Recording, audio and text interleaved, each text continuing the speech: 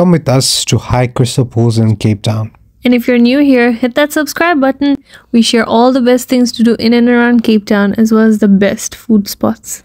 Our day started with a complaining about waking up so early. You can't not go. Genuinely don't. We have a permit. The only thing I can think of that can push me to go there is because we're paid. And the water, and the clear water. That isn't important to me. Maybe it'll get sunny, trust in the weather. But honestly, who can blame him? Look at this weather. Very, very low. That's what you need to do. Decide. Drive long. And get there. Get there. To get the benefits of it. We finally took exit 44 and still had to drive more. But when we got to this bridge, we were so happy because that means the parking is near. This is the permit you get when you pay the entrance to the nature reserve in advance. There we are going towards the hike now. It's really cold today, Salia. It's very cold. This is not what I was expecting. As you can see, I'm wearing my husband's thingy sweater. So I listened to you and didn't bring mine. So apparently you think mine doesn't look good on you. No, it's not as nice as the ones I've stolen from. But lo and behold, no one was there to check our permit. Boy, were we sad. Anyway, we finally started the hike and it's quite rock filled. So make sure you're wearing the right shoes. This is... Are you looking for someone to check our permit?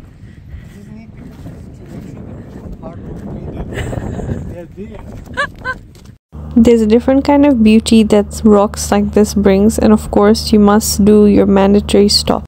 There's a bridge we just passed. Isn't it so pretty? We proceeded through this interesting tunnel of trees before emerging into the sunlight once more. And that's the bridge from below.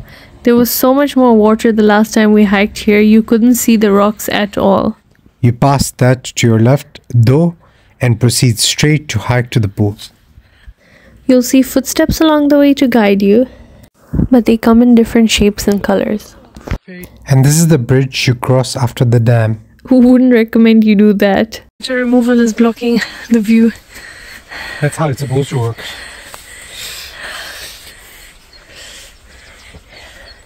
Look, we climbed all that. Ladies and gentlemen, this is Cape Town weather. This is where the two skies meet. One is the Cape Town sky, which is the rainy one. And then there is the blue sky, which is supposed to be the Cape Town sky. So Cape Town sky, supposed to be Cape Town sky. Damn it. I love those rocks. They're so pretty. Love how they're layered on a tilt. You'll also pass baby pools like this. It's like playing Mario games or something like that.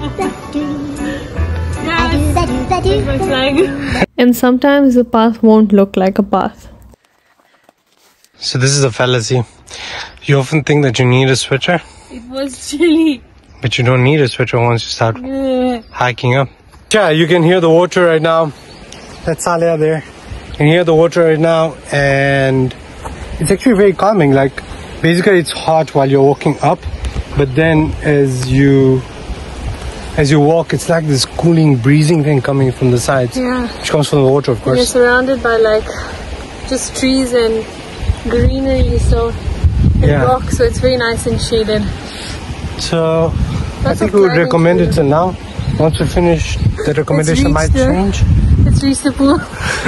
But hey, take a moment just to appreciate this. Coming out of the trenches towards the right path. You're stuck. Okay, so don't pull out upwards. You need to pull out from the side. So the way it entered, that's the way you need to remove your foot. So pull it behind, basically. That's what would work out the best. Oh. Yeah, there you go. If you pull it up, it's going to actually hurt. And here we finally are. Took us about an hour. But it's so worth it. And this is only the first pool, but our favorite. We were too tired to go to the next one anyway. We spent some time just enjoying the peace here. Wanted to swim a little bit, but it was way too cold, and the one person who jumped literally screamed. This These are the babies. The first time we did this hike, I wore these Skechers shoes where you're meant for walking, really. And basically, I broke the nails on both my toes.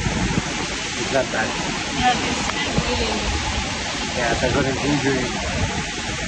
So proper hiking shoes are, I don't know if they're underrated. Yeah, they are underrated. Banana jam. Bananas are the best fruit to hike. Because they'll give you enough energy. They're filling and they're yummy. Yeah, yummy. Almost got lost. So this is why I say, why don't you finish your hike before 12 o'clock? Yep. Because it's so hot right now. The sun is coming out, it's beaming, it's winter, but still, you know. So always start your hike before 12 o'clock, finish before 12 o'clock. With this hike, we strongly suggest looking at the steps along the way, which I think again we didn't do that. We didn't do that, but here we are suggesting it. They saw some hikers along the way. A couple was ahead of us, and then we saw another couple while we were going down, and we saw a family of 4 as well. It's actually more empty than it usually is. Yeah, it is. But at least last time it was summer, so maybe that was the reason. But Salah, you also had a challenge with booking today? Oh yeah, we wanted to book for the weekend because it's warmer tomorrow, which is Saturday, but it's fully booked. Saturday and Sunday. This is their last weekend before they close, because they close for the winter.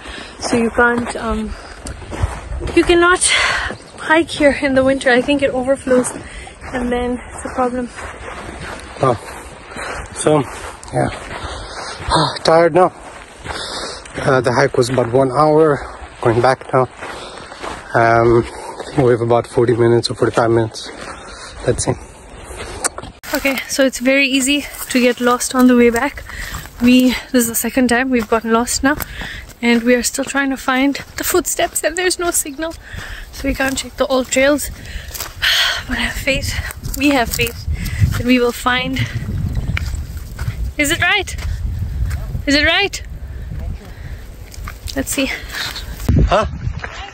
I'm not sure. The moment we're lost, we can't find our way. It's because there's a lot of like empty space, and so many of these things look like they're pathways, but then actually they might not be pathways. So we're just trying to gauge. No, I don't think that's a pathway. No. You come down from the stairs, you don't go that way. We had to go this way. We got lost. We spent about 10 minutes. And that's not the best thing, but that happens during a hike. Of course, not the best thing because we have been doing a lot of exercise the past 2 days, so we're a bit tired now. We need to get back. And there is no other way than this. Hopefully we're in the right path now. Final stretch. This is the way back. Last time we got lost here. But hopefully we won't get lost. Again, those steps are really helpful. So yeah. So very tired, I can't even talk really.